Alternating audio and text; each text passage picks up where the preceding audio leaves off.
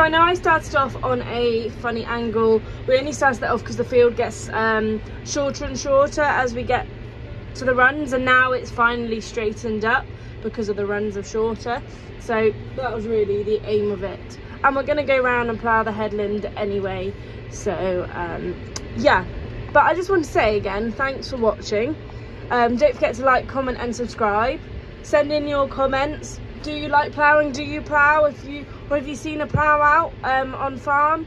Comment below, let me know. I've got to change the plough now.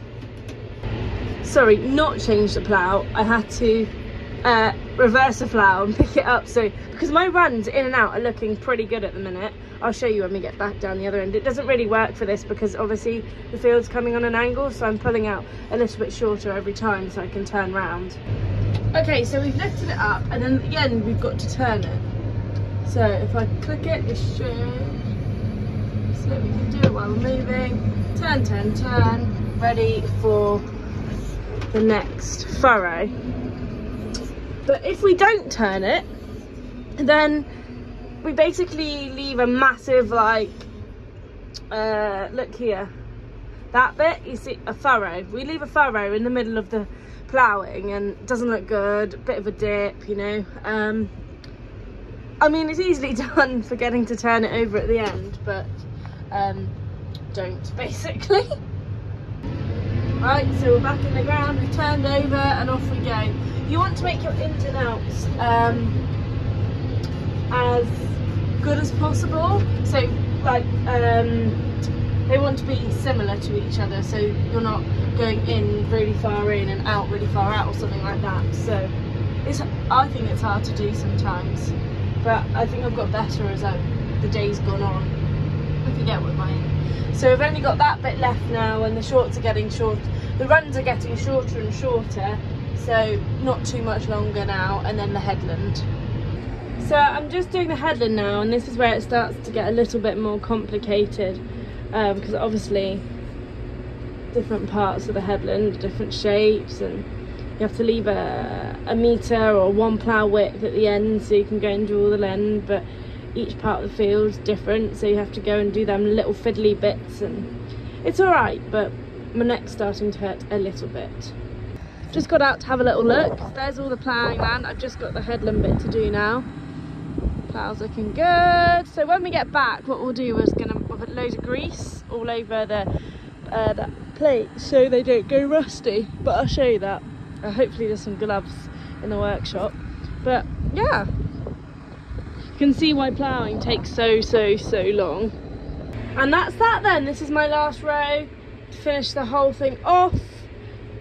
Unfortunately it goes on a little bit of angle, but that's the way it goes with the crop that's been drilled basically on this side. So yeah, that's ploughing. Let's go and grease the moldboards, and I'll show you how we do that and why we do that. Mum's come to visit, but my ins and outs are all kind of like there. Okay, we finished. I've got a saw on it, but now we just need to flip it over a few times to get rid of all the soil. Just don't want that left on. There we go. And again.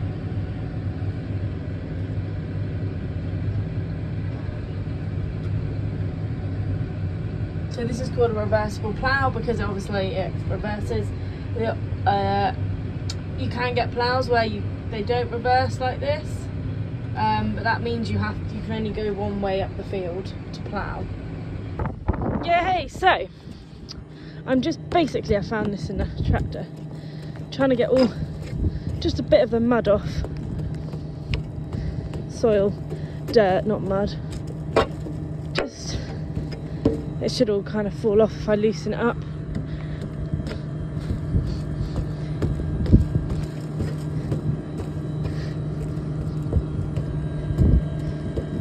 Ugh.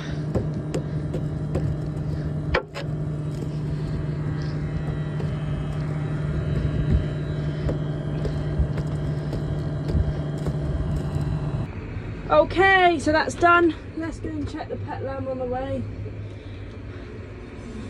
On the way back.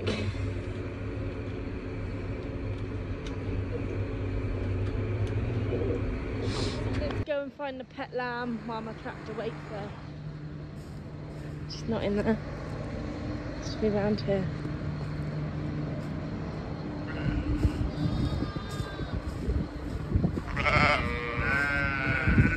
Where is she? There she is. She's all okay, wrapped up in her little pink fleece that Hannah knitted for her. Back to the arable farming. So I've got grease and a rag, but I'm looking for some gloves. I don't mind doing it with my hands, but it's a lot of grease and it goes everywhere. Have a look at Ben's secret cupboard.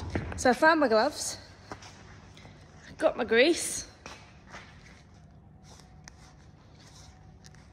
lubricants direct, and got my rag. So let's go. I'm gonna see if I can prop you up somewhere so you can see what I'm doing, because I don't want to get grease all over my phone. Oh.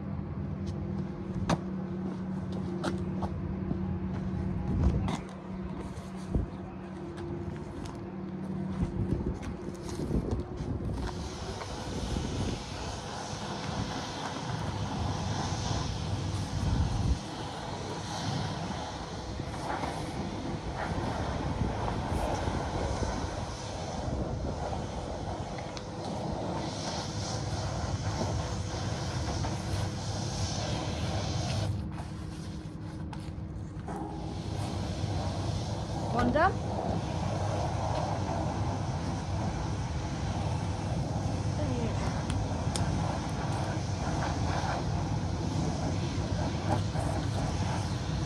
So if you can hear me, this stops the boards from rusting. Because when you go ploughing and it's really rusty, it's not fun and the soil sticks to you.